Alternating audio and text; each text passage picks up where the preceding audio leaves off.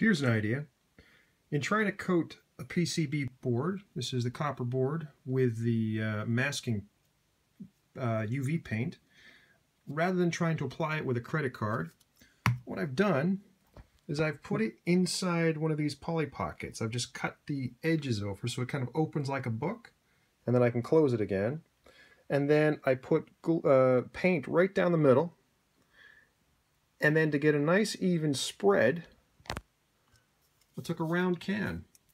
Initially, I started rolling it down the length like that, back and forth, like dough.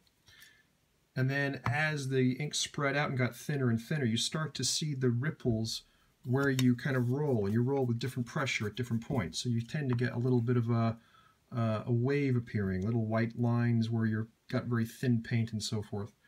And so then to provide a more uniform coating towards the end, find the side of the can that does not have the seam. So this, you can see the seam just about here. We'll avoid that.